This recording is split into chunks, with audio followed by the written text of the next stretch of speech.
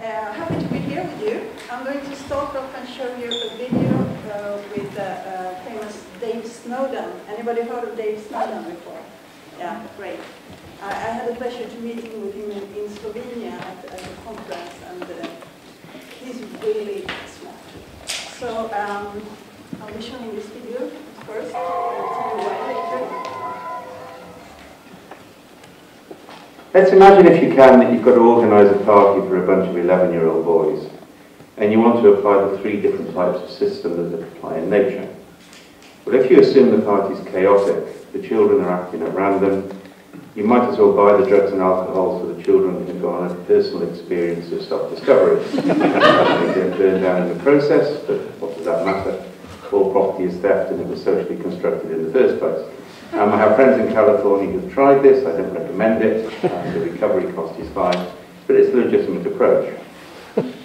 On the other hand, the one we'll be more familiar with is the ordered systems approach. Here, it's of critical importance to construct clearly articulated learning objectives in advance of the party itself. The learning objectives should, of course, be aligned with the mission statement for education in the society to which you belong. Ideally, you should print the learning objectives off on motivational posters with pictures of eagles soaring over valleys and water dropping into ponds, and place those around the room where you're going to hold a party. You then produce a project plan for the party. The project plan should have clear milestones throughout the party against which you can measure progress against ideal party outcome. Once you've done that, the senior adult can start the party with a motivational videotape. After all, you don't want the children wasting time in play which isn't aligned with the learning objectives of the party itself. And then they should use PowerPoint to demonstrate their personal commitment to the objectives of the party and to show the children how pocket money is linked to the achievement of the milestone targets. Of course, the third approach, the complexity approach, is even simpler. Here we draw a line in the sand known as a boundary in complexity theory, and we turn to the children and say, cross that, you little bastards, and you die. One of the things you then put past as an adult is the value of flexible, negotiable boundaries, because rigid boundaries have a habit of becoming brittle and breaking catastrophically. We then use catalytic probes, and I'm deliberately using the jargon of complexity theory now. Football, a videotape, a barbecue, a computer game, something which will stimulate a pattern of activity which is called an attractor. And if it's a beneficial attractor, we stabilise it, we amplify it. If it's a negative attractor, we dampen it or destroy it fairly quickly. So what we do is we manage the emergence of beneficial coherence within attractors, within boundaries. And in that simple phrase, we see the promise of complexity theory for organisations and government alike. So, complexity theory, that's what Management 3.0 is about. It's based on the thoughts. A lot of management books are full of great tips. You read things like empowering workers or delighting customers. Oh, this is great suggestions, but they're not actionable, are they? What you want to know is how to change your organization starting right now. The Management 3.0 workshops are about collaboration, team play, and creating smart ideas together. They're about storytelling, using real stories, examples, and reflection. About meeting others with the same questions. About creativity, teamwork, useful handouts, and walls full of hands-on tips. But most importantly, Management 3.0 workshops are a great experience, and they are fun. Are you ready to make a difference while having a great time? Learn more about Management 3.0 right here, right now. That was not planned, but a little bit of commercial around Management 3.0.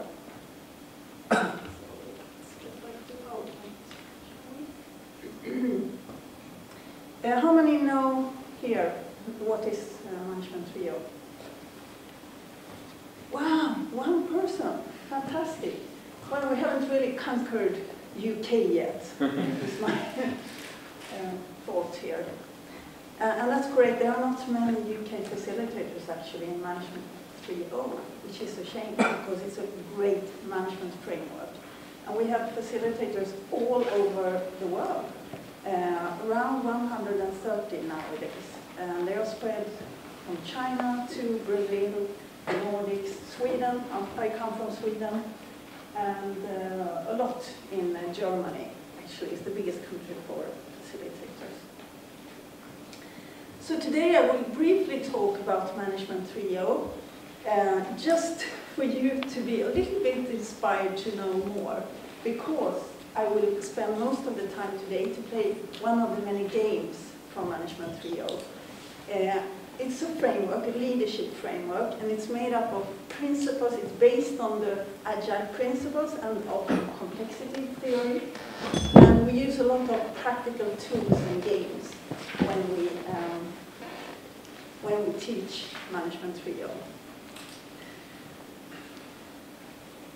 So we will play a game called Delegation Poker together. And I have cards for everybody and some delegation poker stories that I will hand out, and then we'll play together in groups of 4 or 5. Okay, so this is my company. It's GreenBullet Solutions. I'm from Sweden, as I said. I'm a consultant. I'm also the founder of a conference called Agile People Sweden, and I will talk a bit more about that conference a bit later.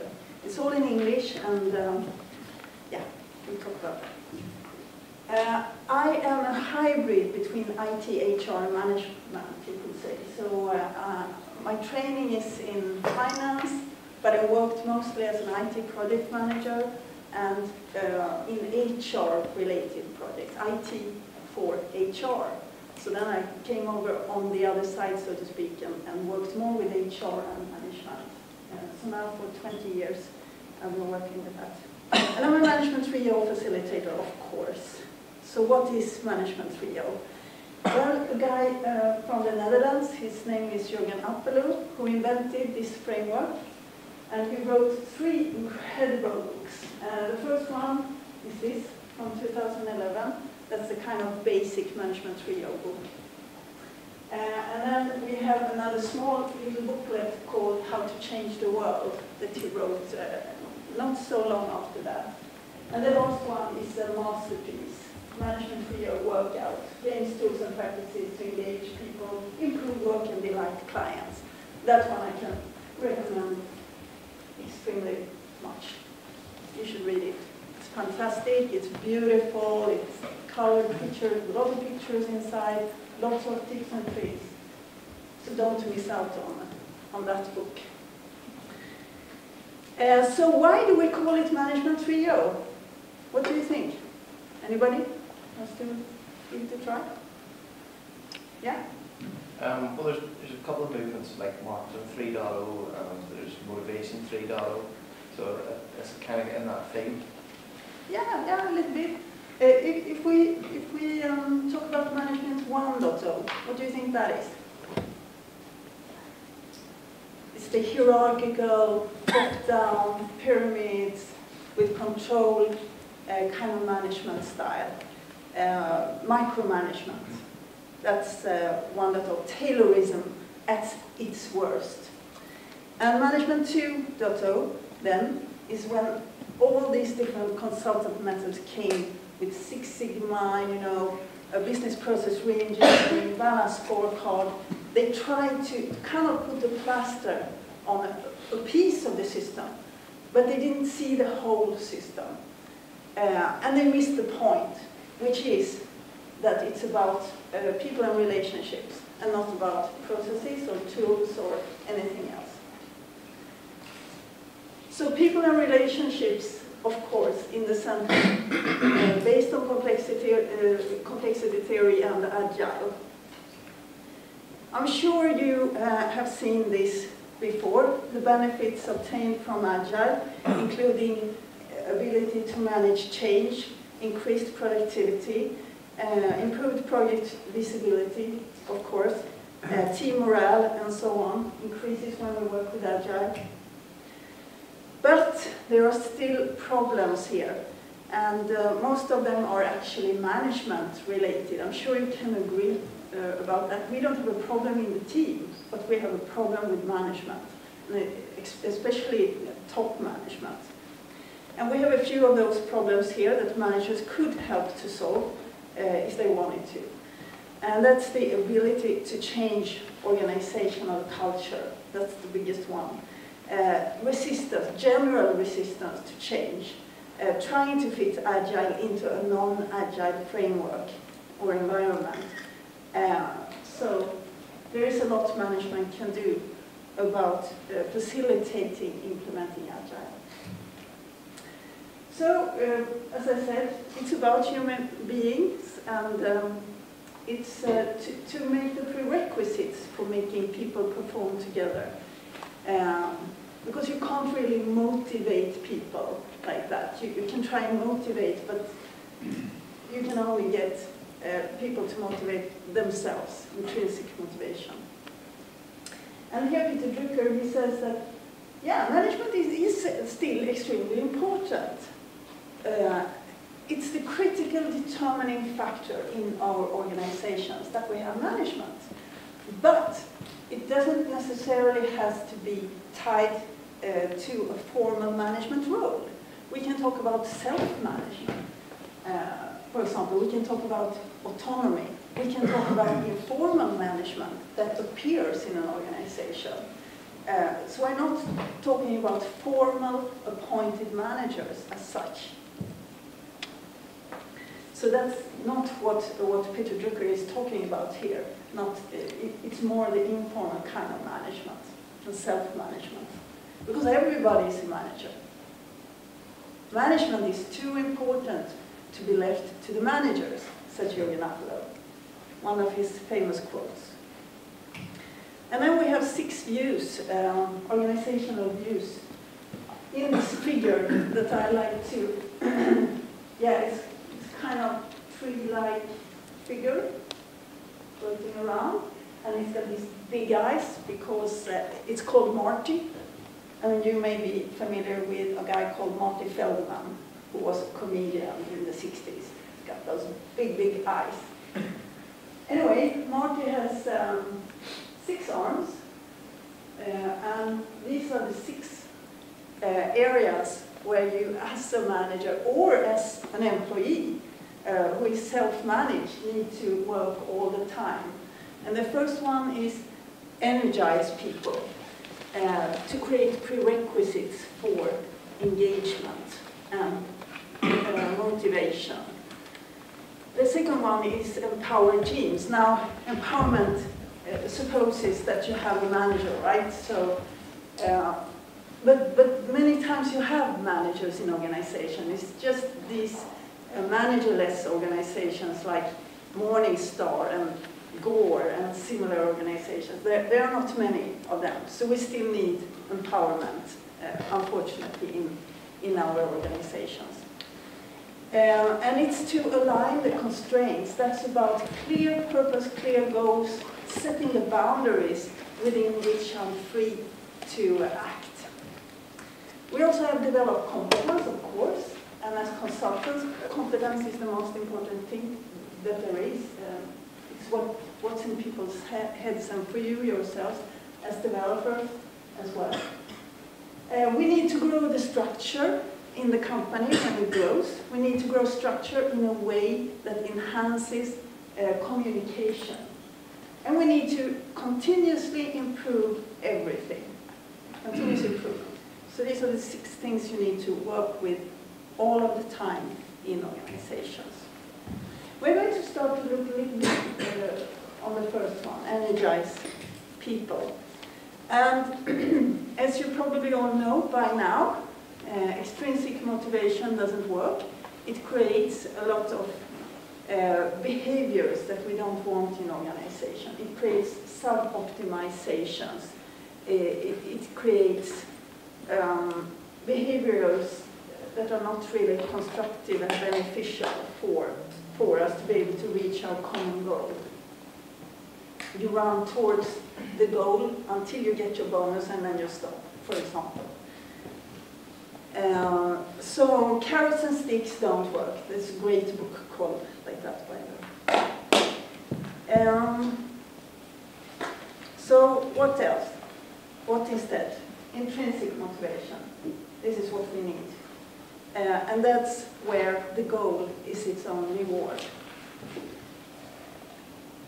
You can, for example, when a team reaches their goals and they make a really high quality product, that's the reward that they get in itself. So the goal is its own reward.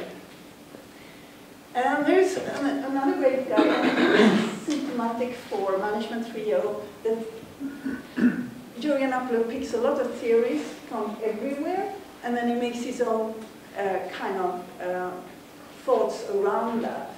And this is from Stephen Rice, Who Am I? He's a researcher, American researcher, who has identified 16 basic behaviors that all people have. All people have them to some degree, but the degree is different. And when you measure all these 16 behaviors, you get a fingerprint for a person, because all the different profiles are unique. Everybody has a unique profile. Nobody has the same needs, basic needs level of these 16. So Jürgen Appler said, okay, let's remove the ones that we don't get satisfied in the workplace. That's his take on these 16 basic desires. So now we have fewer needs. And then he said, okay, he read the book of self-determination research, Edward Deci.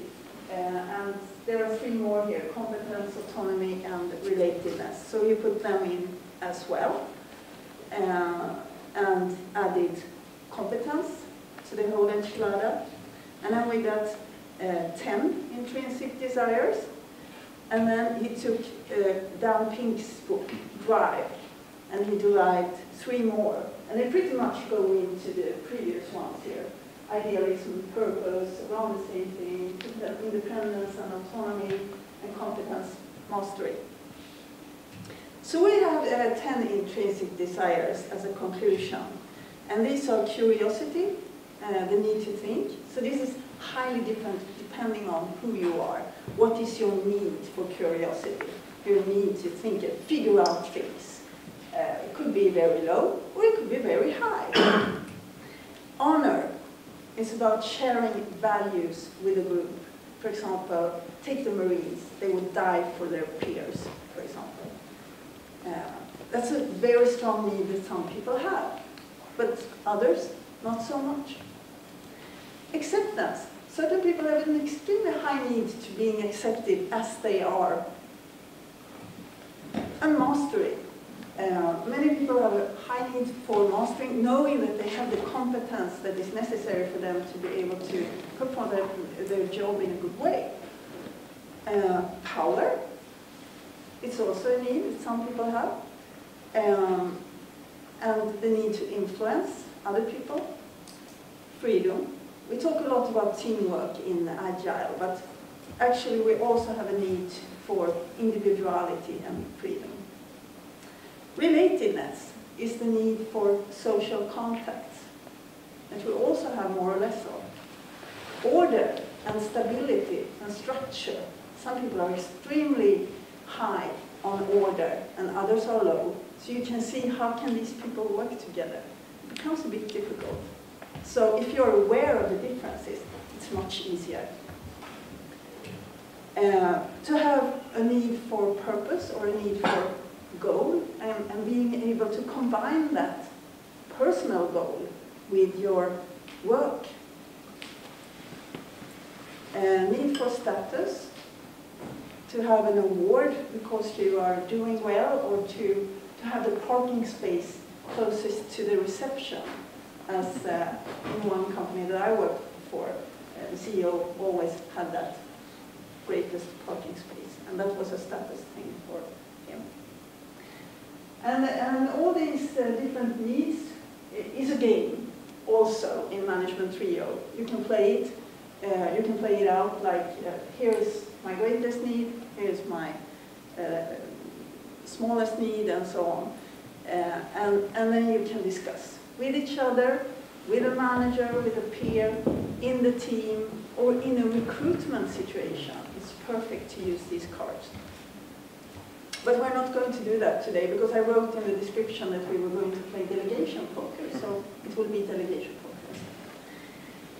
poker. Other ways to get to know each other, except for moving motivators, because it's about getting to know each other in organizations, to work better together. It's 360-degree evaluations. Could be a good, it's basically a good method, but when you use a system where you can be anonymous behind it, it may be not so good for the trust in the organization. Happiness index. Here we see the trends in happiness in people. If you ask them, instead of every year or every second year, as was my experience with the Swedish police, they actually ask their employees every second year how they are. And I mean, it's a fresh thing. Happiness or well-being or engagement is not something that you can measure every second year. You have to measure it all the time. And when you see the team trend dropping, then you can take up a discussion. Hello guys, how are you feeling? How are you doing? And then you get this trend instead. Happiness index. Of course, social networks, it's a given. Important to remember is this behavior is a function of the individual's personality and the environment. So the personality is one thing, but then you put the person in a situation where the person interacts with a lot of other people. And this is extremely important, because a person can be totally different in one situation or in another one. So if you compare these two, you can think it's a different person, but it's really a function of personality and environment. So about empowerment, if we go to the second arm here, the system here is the brain. So the brain is more complex than we might believe.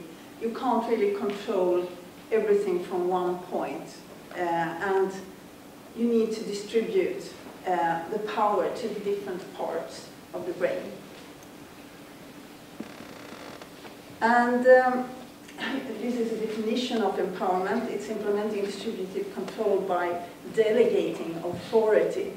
And this is the one thing that hierarchies are good at. It's to make sure that everybody has one boss, only one. If we go to line constraints, now we're just touching very briefly each of the arms of Marty here, because we won't have time for more. A line constraint is about purpose, common goals, and about setting the boundaries, if you wish, for the organization. So we need a common rule. You can't let some stakeholders' own goal take over. I went yesterday to a Lego session, and this is a great way of visualizing the goal together with a group of people, because when you do build with Lego, you release and open up your brain. And then, of course, you need to also communicate your goals. Otherwise, this can happen. As I'm sure you also recognize how you say one thing, but it's interpreted in the other person's brain as something else. And something else comes out, of course. That's why we need visualization, prototyping, metaphors, storytelling, and all these agile tools that you use on a daily basis. Because code, you can't really see what it's doing just by looking at the code. At least I can't. Develop competence. And there are 3 maturity levels, you could say. Shuhari, they say in Japan. The Shu is the apprentice, the junior person. The Ha is the journeyman, a little bit more competent, more experienced. And Ri is the master, who is higher standing creature in a way. And what they say is that the master cannot really teach the apprentice. It takes a journeyman to teach the apprentice, and it takes a master to teach the journeyman, because it's too far apart between the master and the apprentice. And something else about competence, it's really a function of discipline and skill. If you just have skill and no discipline, you don't have competence. If you just have discipline and no skill, you don't have competence either. So you need both. And there are many, many ways, of course, to develop competence. Here are a few. And the by far most important one here is the first, self-development. Because if people don't want to develop themselves, you will not develop them. And you can't really develop people, right? They can only develop themselves. So we should stop pretending that we can develop people.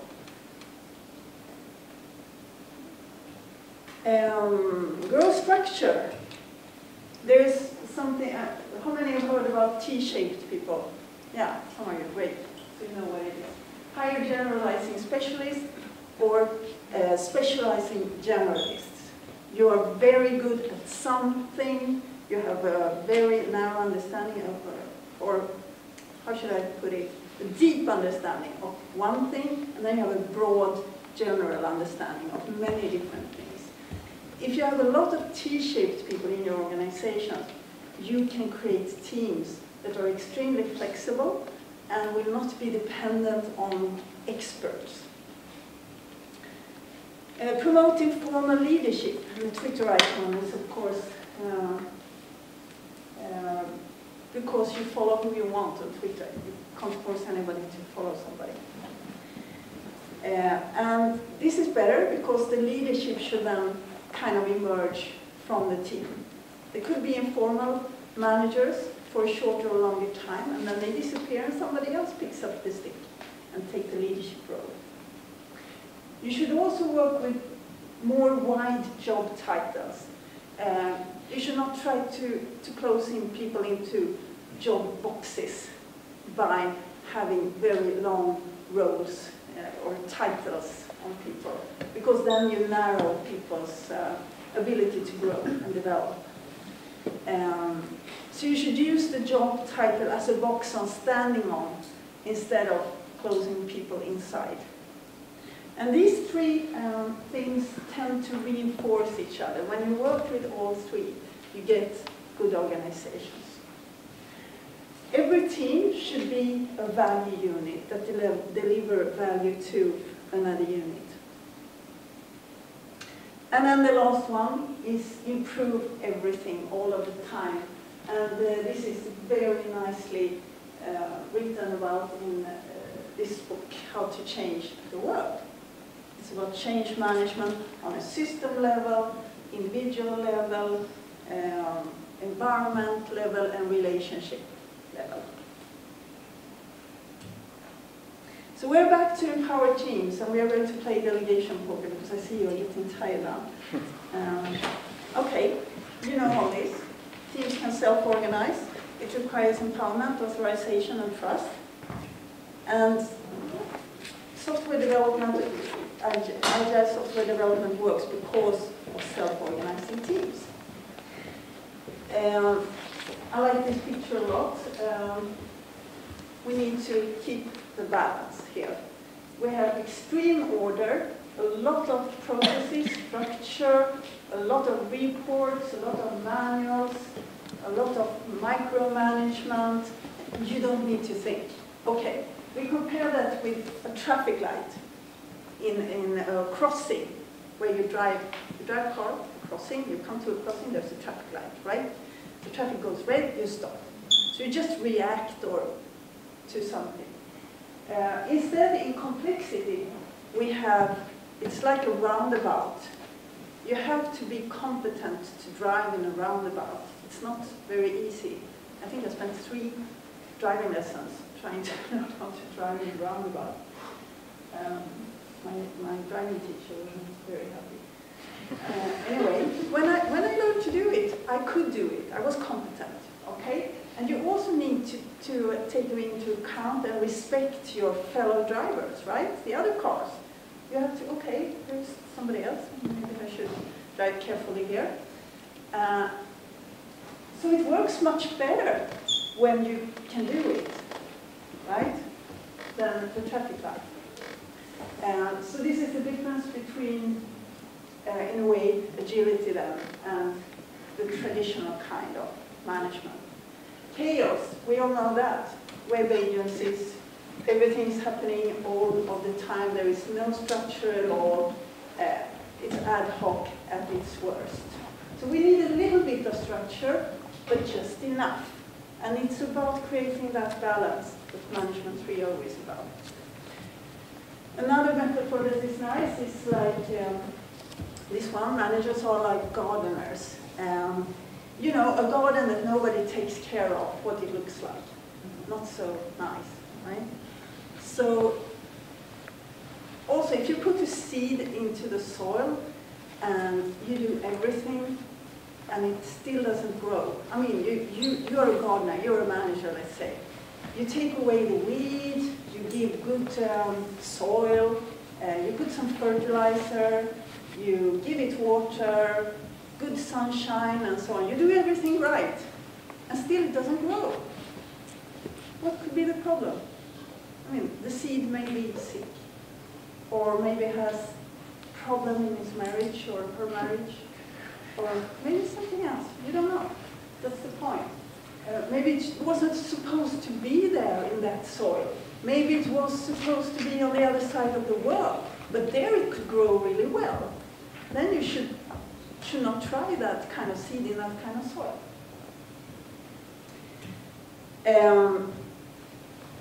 Key decision areas. This is part of now the preparation for the game, so you need to listen up.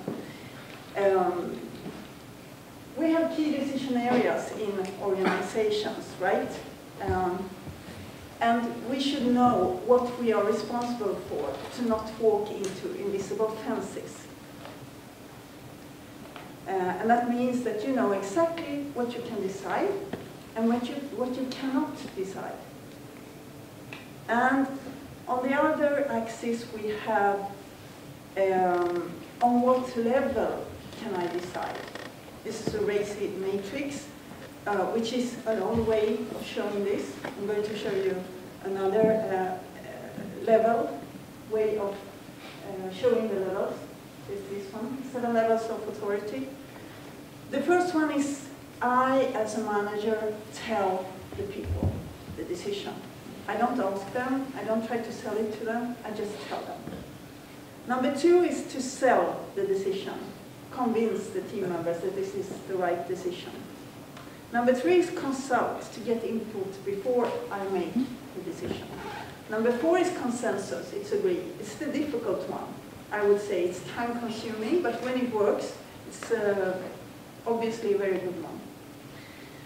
Number 5 is that I, as a manager, influence the decision made by the team. Number 6 is that they ask feedback from me as a manager after they made the decision. So now we go out on the other side, so to speak.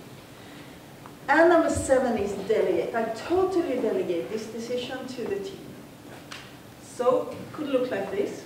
Number 1, relocate to another office building. Okay, no, I don't let my team decide about where we are going to relocate at all.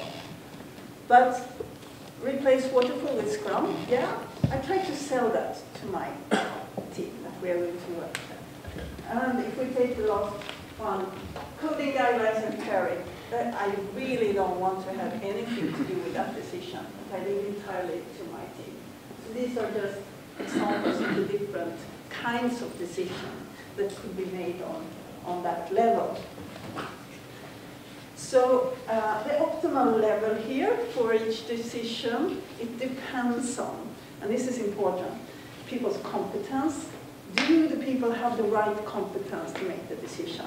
And the impact or the risk if the team makes the wrong decision. What is the risk?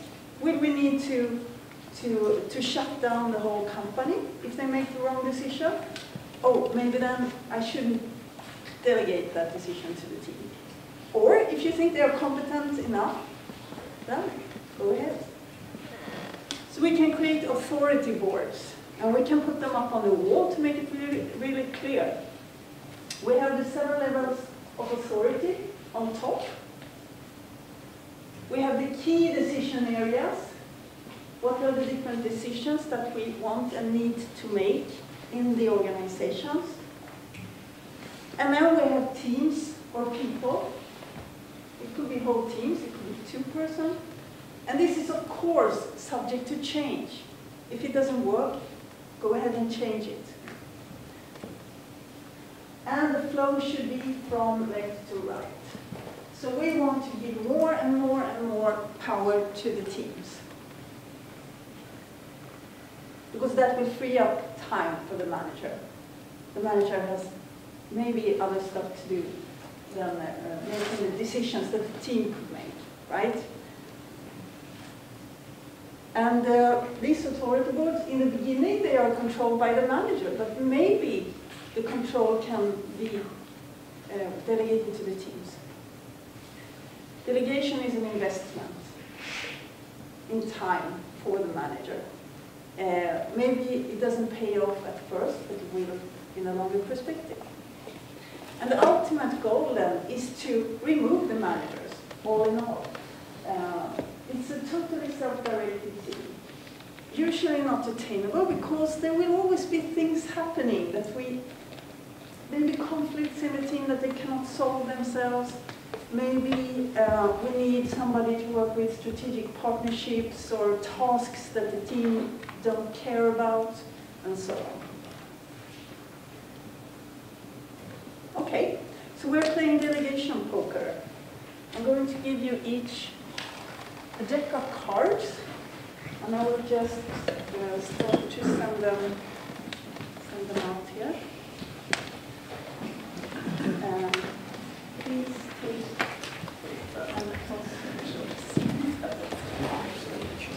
Yeah.